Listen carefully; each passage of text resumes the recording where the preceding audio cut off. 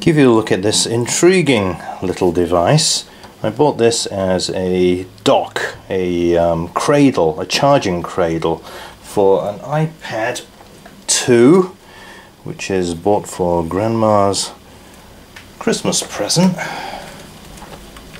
And I wanted to make it as easy as possible for her to use, hopefully to do video conferencing via her TV. And this device really does fit the bill. Quick look at the packaging. It comes with a little pamphlet of instructions. Also, nice bonus here is a remote control, an infrared one, a giveaway from the little black window at the front of the device. So yeah, it comes packaged like this, and then you flip open this back to support your iPad 2, and around the back you have the all-important HDMI. There's a analog audio line out, which probably I won't use since this also supports the sound anyway. A 30-pin connector that to plug in your standard Apple device charging and data cable thingamajig here. What else is there?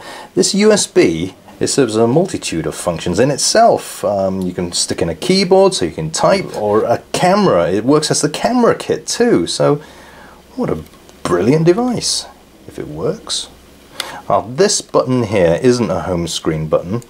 The HDMI, all this other stuff, it works without plugging in the power via that 30-pin connector.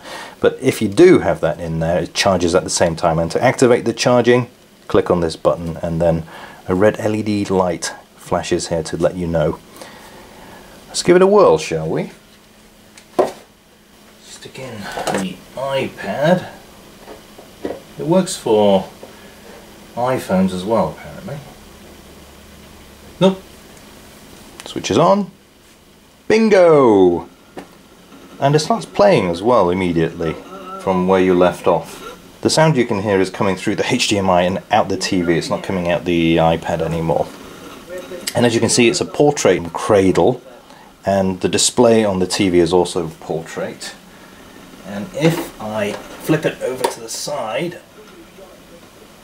the TV goes full screen, and the display is no longer shown here on the iPad. Now, I think that is only the case with video, that you go full screen on the TV and not on the iPad itself. Because if you go browsing, let's have a look on Safari.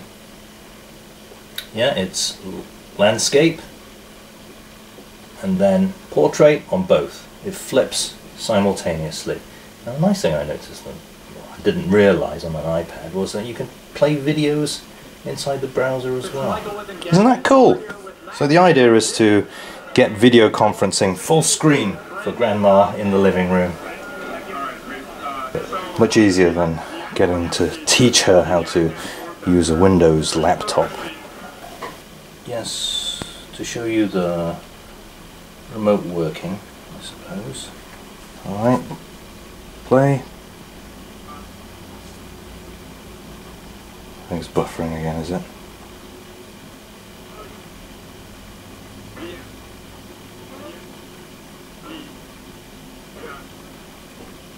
Not much use, this remote.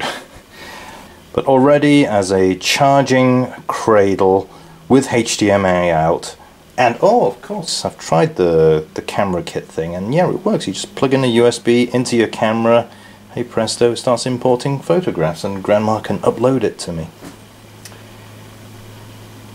Good stuff.